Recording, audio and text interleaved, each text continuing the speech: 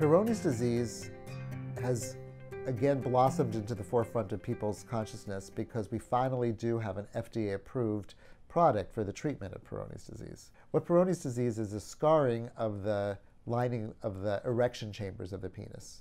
And it can cause curvature, it can cause some erection issues, it can cause pain.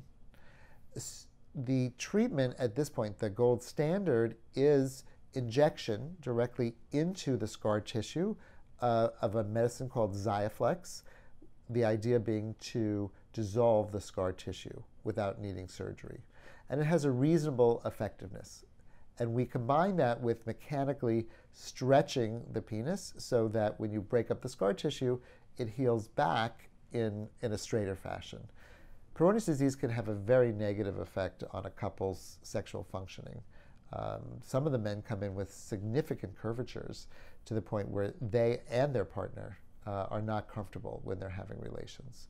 And so it's a very important disease to treat. I've been treating this for a long time with the Xiaflex and before the Xiaflex.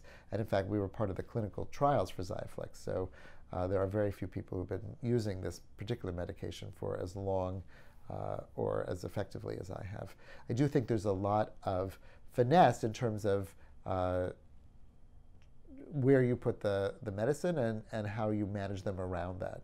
Again, this is one of the areas where a team approach is very important, because we also make sure that the men are trained very effectively in terms of stretching the penis using some devices, and we make sure that that's going together with the actual injection treatment.